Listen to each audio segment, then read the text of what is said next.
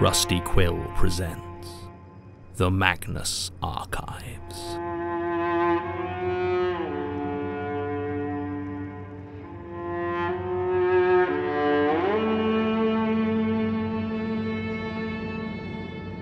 Episode 97.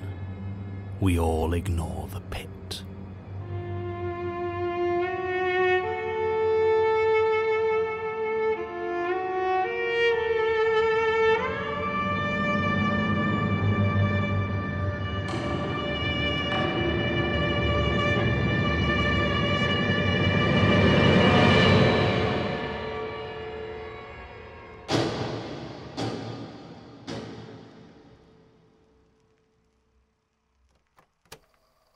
Statement of Jackson Ellis regarding the geographical oddities in the town of Bucoda, Washington.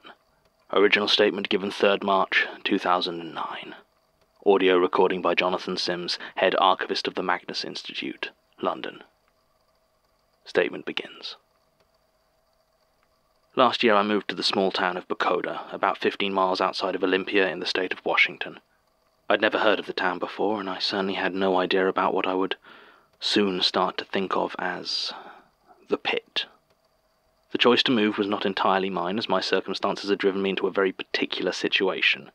I'd moved out to Olympia from Pittsburgh to pursue what appeared to be a very promising job as a correspondent for a regional newspaper.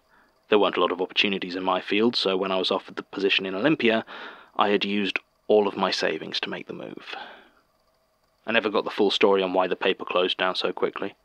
One person told me they'd gone bankrupt due to embezzlement at a high level, another claimed there was a huge libel suit and they'd lost it badly, and a third said the decision had been made by their parent company without warning.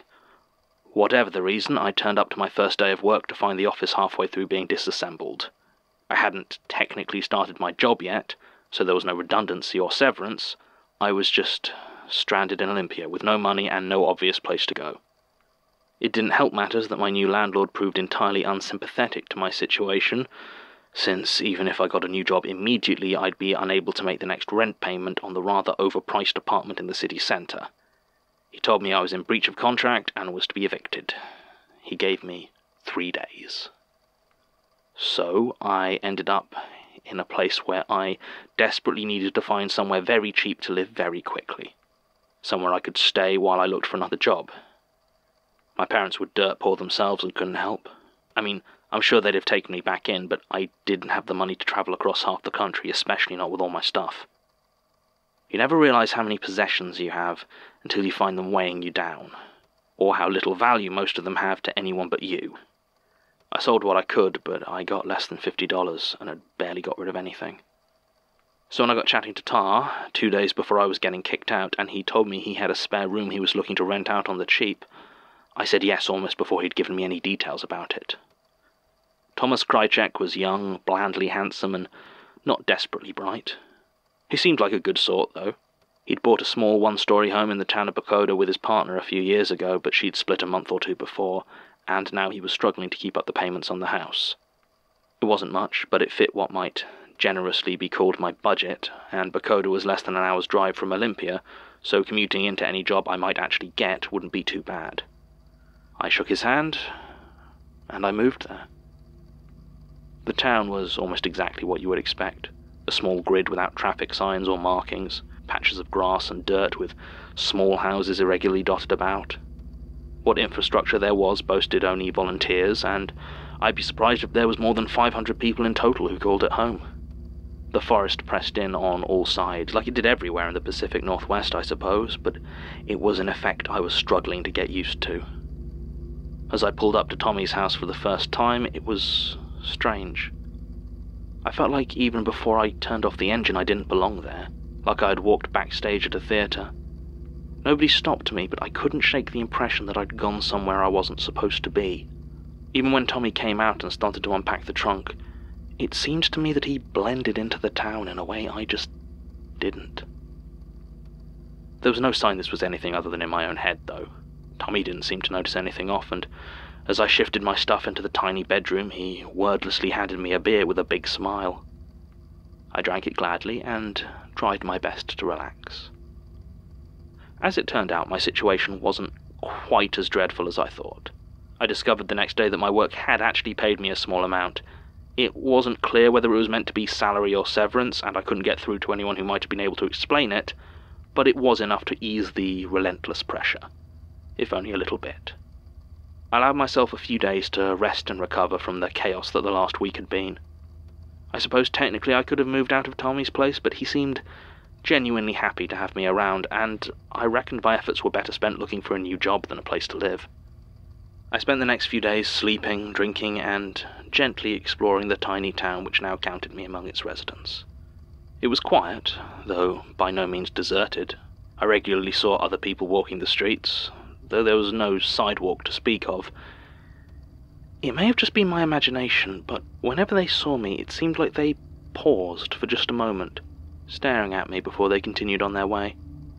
They seemed friendly enough apart from that, and there never seemed to be any subtext or hidden meaning behind their greetings. Thinking back now, though, I'm not sure I ever saw any children, though maybe I'm reading too much into it. I found the pit almost immediately. It wasn't like it was something that could easily be missed, sitting there at the intersection of River Street and 6th, gaping up at the bright blue sky. It looked like a sinkhole, but almost completely circular. And instead of the sheer drop of most such holes, this one sloped gently down towards a small opening at the centre, maybe 10 or 15 feet below street level. In some ways it seemed more like a crater than a sinkhole, but it was so neat and regular, I didn't think it could be the result of an impact or explosion. It was huge, bigger than the street that should have been there, and the thing that struck me as odd was that the road continued around it. It seemed to split apart just before the pit and come together on the other side of it. I mean, I don't know if you can judge the age of a hole just by looking at it, but it didn't seem that old. The road did, though. Or at least it definitely hadn't been put down recently. There was no indication it had been laid separately to the rest of the town. The pit was just there. As I stood, staring at the hole in the ground, I heard a car coming up the road behind me. I stepped to the side as it drove past and around the edges of the pit before continuing on. I glanced briefly inside the driver's side window, but there was no surprise on her face, no irritation at the obstacle. It seemed to have barely registered. I left soon afterwards, weirdly unnerved by its smooth, circular presence. I asked Tommy about it the next day. He was reaching into the kitchen to grab me a beer when I told him I'd stumbled across it when walking around town. I wondered, did he know anything about it? How long had it been there? Was it a sinkhole or an earthquake or what? It was only after I'd casually tossed out a whole series of questions that I noticed Tommy had frozen in place, one hand in the fridge and the other on the door. He didn't seem alarmed or scared, just completely still. I was quiet for a few seconds, and then he took the beer out and handed it to me, shutting the little fridge behind him. He gave no indication that he'd heard me, so I asked again. The pit on 6th and River, what was its deal? He looked at me for a while, like he was trying to puzzle out what I had said from a different language, then shrugged and mumbled something about old roads not being properly maintained. No, I said, the pit, the big hole in the ground. He just shook his head like I was talking nonsense and headed off to his room. I tried to drink my beer, but it tasted thick and unpleasant on my tongue. I wanted to forget it, to ignore the dusty crater that waited in the middle of this tiny town. But I couldn't. Something about it rubbed at me, like a speck of dirt in my eye, but the more I tried to reach it, the deeper it went. I checked maps of the area, looking to see if any of them featured the odd landmark, but I found ones that went right up to 2008, and none of them had anything marked at that spot, even though the split in the road had clearly been there far longer than a year. I tried to talk about it, see if anyone else had any idea about what the pit was or why it was there, but when I asked around Joe's, the only diner in town, everyone reacted just like Tommy. Mishearing, misunderstanding, or just straight up ignoring me. It wasn't even like they seemed deliberately evasive. All their reactions seemed genuine, but no one was able to talk about the pit. I'd just about given up on getting anything sensible out of the people at Joe's that afternoon when an older man walked over to me. I'd seen him around a bit, though I couldn't have told you who he was or what he did. He was big, though. with a face that looked chiseled out of limestone. I stopped eating and waited. The old man stared at me for what must have been a good 20 seconds, and then he spoke. "Nothing for you down there," he said. "You just go and enjoy your sky." There was no mistaking the threat in his voice, as if I wasn't going to have a lot of time left to do so, and I was about to say something when his head suddenly snapped forward and he spat at my feet. Then he turned and walked away. I looked down and saw a thick brown lump of mud. Nobody looked over, and I didn't follow him. I actually tried to take his advice. I had other things to be worried about, and fundamentally there was no reason for me to be so obsessed with a hole in the ground. It wasn't even like I needed to travel that road. I was only regularly travelling to Olympia to apply for jobs, and from Tommy's house the pit was in entirely the other direction. But I started to dream about it. Dream about walking into the pit, the ground turning to thick, sucking mud underneath me. I'd dream about it filling my mouth, my lungs. I couldn't breathe. There was one, I can't honestly say if it was a dream, but I also can't bring myself to call it a memory. It was sunny, the middle of the day. I could hear the sound of laughter from somewhere in town, soft voices chatting to each other. A peaceful day. I walked as far as the pit, and for the first time I crossed the edge and began to climb down into it. It was dry, dusty, and the air felt different from the rest of the town. Slowly, carefully, I walked to the hole in the center. This bit looked more like a sinkhole, disappearing down into the pitch darkness. It was less than a foot across, and I felt a gentle rush of cool, wet air. I sat there listening, convinced I could hear something. But there was only silence. I leaned closer, my head directly over the hole, and I heard it. And then I did what it told me to. I took my hand, and I reached down into the darkness.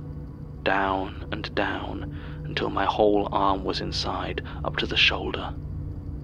It was damp and cold, with the rough stone sides scraping my skin. But my hand was stretched as far as I could, and it still gripped nothing but empty air.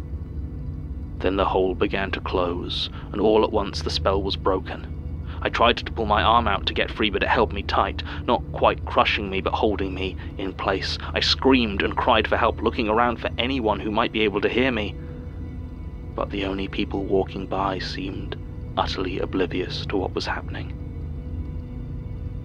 Then I felt it, something brushing against my hand from below it in the hole.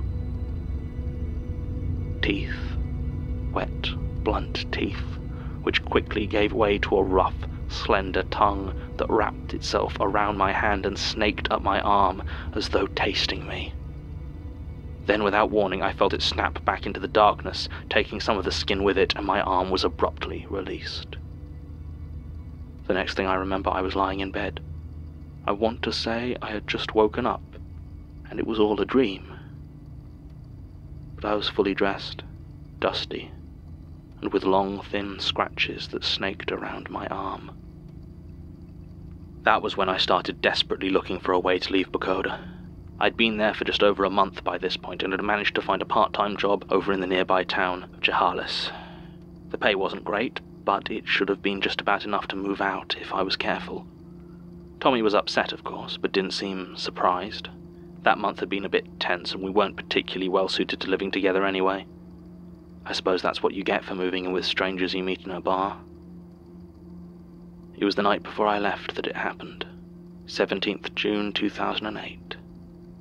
I'd got all my things boxed up and ready to go. I had the keys to my new place. All I had to do was get one more good night's sleep. Instead, I was woken up about 2 in the morning by the sound of the front door closing. I called out, but Tommy didn't respond. I searched the house to make sure no one had broken in, but the place was empty. I was alone. Tommy's business was his own, I decided, and was about to return to bed when I saw a shadow pass by the window. Then another. I quietly moved to the door and pushed it open, looking out into the street to see if I could figure out what was going on. There aren't a lot of streetlights in Bucoda, and at night, when all the houses are dark, it can get very eerie indeed. I was close enough to see the figures moving down the road, though. They walked casually, like they were just going for a stroll. But there were a lot of them, maybe the whole town, walking out of their houses and trailers and down the unlit streets. I knew exactly where they were going, and I just couldn't stop myself following them. I don't know how the whole town was able to get inside the pit. There must have been hundreds of them, piled high and encrusted with mud. They did not move, though their eyes shone so brightly in my torch that they must have been alive. None of them made a sound, though I could feel a warmth and shuddering below my feet, as though the earth itself was screaming. Without warning, one of their heads snapped towards me. It was a young woman who had lived the next road over and whose name I had never learned. She stared at me, eyes suddenly alive with terror, and began to scream. The instant she did, she disappeared, pulled into the ground, cutting the sound off before it had even begun. I turned and ran, back to the house. I wanted to drive away, but I couldn't bear to be outside, so I hid under my bed the rest of the night, and felt the ground rock gently beneath me. I don't know if Tommy returned the next day. As soon as it was light outside, I leapt into my car and began to drive away. I tried to, at least. I didn't want to see the pit again, I really didn't. But I did. It was empty as before, like the previous night had never happened. But it was bigger, and the road had swelled to encompass it. There was someone else looking at it, though. An elderly woman, face pinched and thoughtful, stood at the edge looking down. I didn't recognize her, or the car she stood next to. She definitely wasn't from Bucoda. Sat in the car next to her, I could see a young man who had clearly been crying. I couldn't get over how blue his eyes were. The old woman caught my eye and looked from me to the pit and back again. I thought about saying something when she gestured for me to leave, and I did. I decided that I was no part of whatever was happening, so I drove away and didn't look back. That night, the earthquake struck that destroyed Bucoda entirely, so I guess I'll never know what was going on. And honestly, I'm glad. Statement ends. Why has Elias sent me this statement?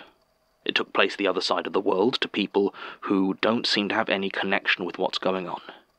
I've suspected for a while there may be some power concerned with caves and enclosed spaces, being buried alive or crushed. So I suppose it's nice to get a statement that goes some way to developing that theory, but I cannot figure out what it has to do with our current situation. Is it the nameless old man, the old woman, or whoever was crying in the car? Is he trying to warn me not to ignore my own metaphorical pit? Because if so, what is my metaphorical pit? You know, it's somehow worse now that I know I can ask why he's sending me these statements, but that he still won't tell me. I did my follow-up. Mr. Ellis is still alive and well, currently living in Tacoma and unwilling to discuss these events any further. The town of Bucoda itself is... well, it's gone.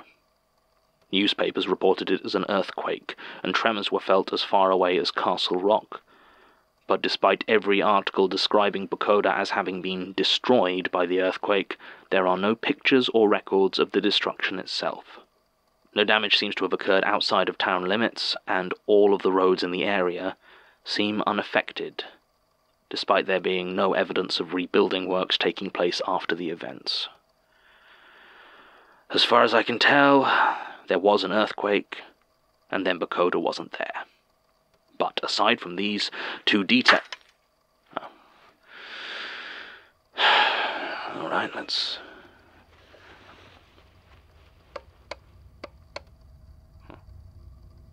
Georgie, where's your fuse Right.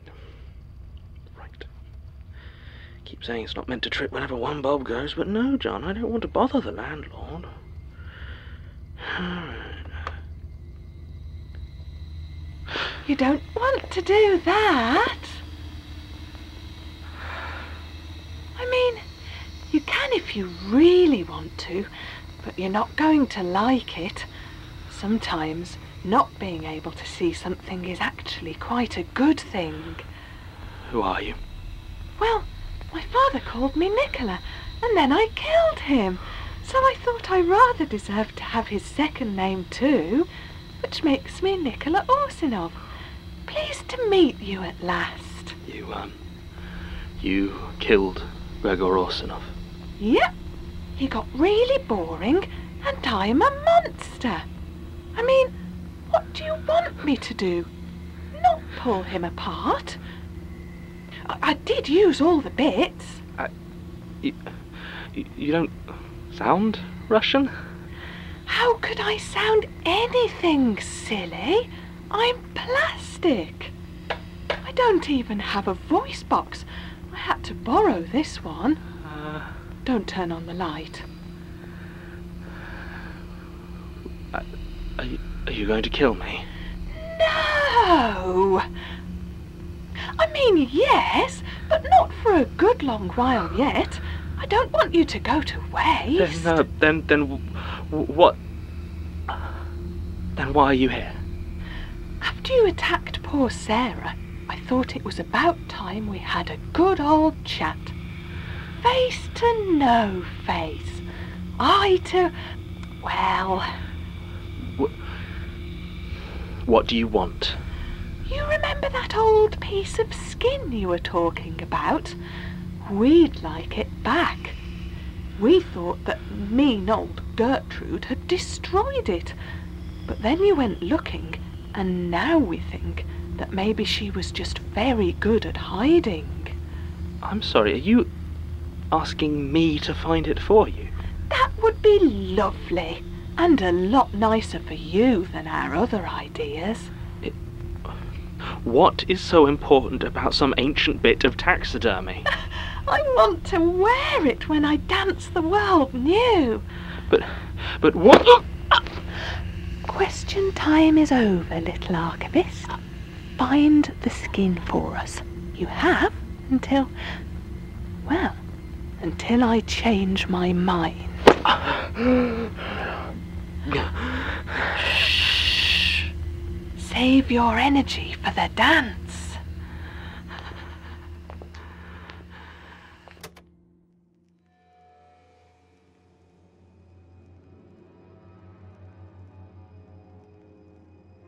The Magnus Archives is a podcast distributed by Rusty Quill and licensed under a Creative Commons Attribution Non-Commercial Share-alike 4.0 international license. Today's episode was written by Jonathan Sims and directed by Alexander J. Newall. To subscribe, view associated material or join our Patreon, visit rustyquill.com. Rate and review us online, tweet us at The Rusty Quill, visit us on Facebook or email us at mail@rustyquill.com. Join our communities on the forum via the website or on Reddit at r/the Magnus Archives. Thanks for listening.